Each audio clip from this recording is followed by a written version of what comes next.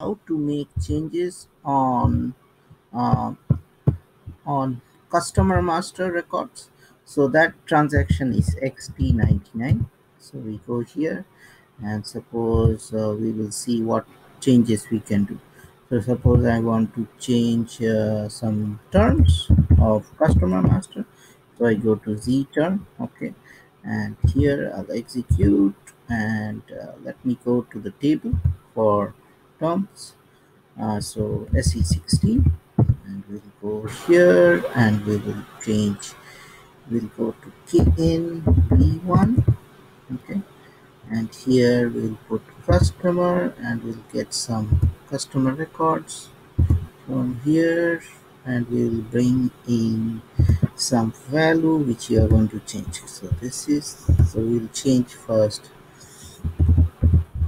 Z term. So one important thing, if you see, we cannot change the primary key, that's basic. Okay, you cannot change the company code and all those things. Okay, so Z term we are going to change. Let's change, let's see what more I can change. The probably the account memo will change. Okay, and anything else, the account memo will change. So this is the account memo, and let's see which more we can change. We'll probably change the payment. No, not this one. We'll change the, there's any block field we can play with. So we'll show you three fields that we are going to change. So here is the block field, delivery block. Let's see. Mm, the delivery block, or we'll change. Yes, that's the three fields we change. So these are the fields that is there. Okay, now what we are going to do, suppose with all these ones we are going to change it to suppose 004. So this is my customer. I'll populate here. Okay, so I populate it here and I execute now, and here I'll make it 0001 suppose, and I'll hit perform must change and I'll click on save. Now it's spinning, it's saving. So in the meantime I can go here and I'll just select all those customers that we are dealing with. Okay, so that we didn't get confused. Now here if you see, all these things have changed already. 001 is changing, everything will change soon. Okay, so probably these, so these two didn't change for some reason. 5061, 5062. Okay, so these two didn't change. Okay, now what we can do is we go to suppose the account memo.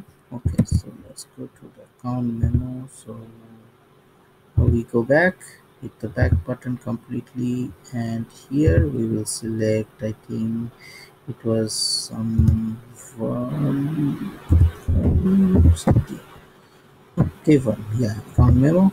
We'll click on execute and we'll select customer. We'll populate this value and we'll execute. There's no account memo, so we'll put ABC suppose, and we'll make this populated with ABC and we'll save it now. It's spinning, so let's see whether there's any account memo that's getting populated. You see ABC. So instead, if you have to do this in S4HANA, you have to do it through BP. It's at least 12, 15 clicks, 20 clicks per transaction, and you have to save. But from here you can do it at one go. So this is very helpful when you are going to change the value for a single particular value. So this is very helpful. So if you see, everything is done. Now we'll do the company code delivery block field. So now what we can go, we're trying to find that field here. So what we have to do is we go back completely. Now we select block, and here is the field, and then we'll put our customer list. Okay, and we'll execute. We'll click here, and here if you see, The account memo was already selected, so what we can do, we can do multiple here now. So we'll see, we'll make it def everything, and we'll do mass change. So it will become this, and we'll save it now. Once we save it, we'll see what happens. Okay, so it's saving. You see, this is already changed to def. So now if you see, all these things are changing. So it's changed. So this is the accounting data. We are changing the company code data, and if you see, everything is changed now. So this is what we did. Now we are going to go and try to find some other table that we are going to do. So we will do KN1, KNF1 probably, KNF E1, KN, the table name, KNB1. What is the other one? KNM, right? KNM1. Okay, that is the purchasing. Oh, oops, close this. Let's see, we'll go here. We'll find the field from here somewhere which we want to change. Okay, so over here, going back completely. We'll again go to XT99, and suppose I want to scroll down. I want to change some other field. Suppose KNB1 changed, KNVV. Suppose we'll change the encode. Okay, KNVV. So we'll go to this table, KNVV. Incoterms is for freight, like your shipping conditions and all those things, how you are going to ship it through trucks and all those things. So those are very important. So here we'll put the customers, and we'll put settings, format choose field, and we'll unselect here. We'll select um, what is this, info. So this is the one. I'll change info, and I'll put Gunnar. This is customer number. Okay, these are German.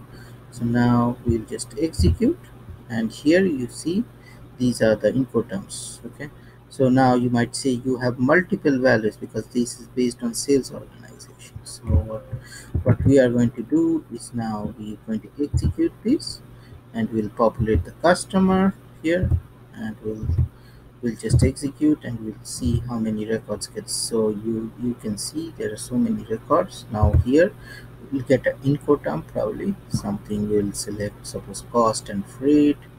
Okay, and we'll select this, and we'll click on this, and we'll try to save it, and we'll see whether it saves or not. So it's spinning faster, so we'll see whether it saves or not. Nothing is saved yet.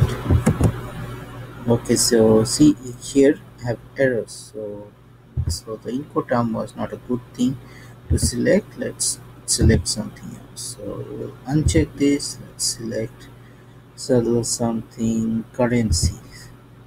Okay, so let's see. Oh, here I have a term. So let's select this C term. So we'll execute here, and we'll bring the terms here. So we'll bring terms. Control F, term, and we have the payment terms. So now we go here, we'll put a payment term here, we'll populate the customer, we'll execute, spinning. So now we'll just populate a term, 0007, I think. Let's select whether it gets changed. So it's spinning. Oh, this also have, see, this is having sales area. This is some problem. So let's select some other field that we can play with. So probably a block or something that would be there. So these are config items that is not maintained. So we'll put a block somewhere. Select with block. There is something.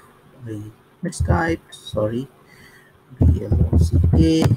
Now we are going to find something in is any other stuff. So sales block, probably this one, CASST. So we'll go here, settings, CASST. So let's see. Control F, CASST. So we'll select this, bring it in, apply. Now you go here, you go to sales block, you click on here, and you give the customers. Here you execute, and we select suppose X. I don't know whether this will select. Probably it will give errors also. Yes, mandatory partner function is missing. Oh, so let's see which field we can change here. Because we have been trying to change something and it's not happening. So let's change the currency USD. Yeah, so that's the better thing. So let's go. Let's hit the back button. We'll go out completely and we'll go up, probably currency. Uh-huh. Let's go up, currency. Okay, this is not the one. We want the other one. Okay, and maybe this one. So let's see whether this now changes. So we'll put our currency as INR, or we'll put as euro. Let's see. So let's put EUR. So now we'll change it, save it, and in the meantime we'll bring it here. Currency was here somewhere, WERS. Okay, let's find it. CURR currency. There it is. This also failed because something is wrong. So but you can change it. So this shows that you can validate. It's all doing the validation. So XT99 will be used to mass update customer through a bunch of transaction, through a bunch of data you can see.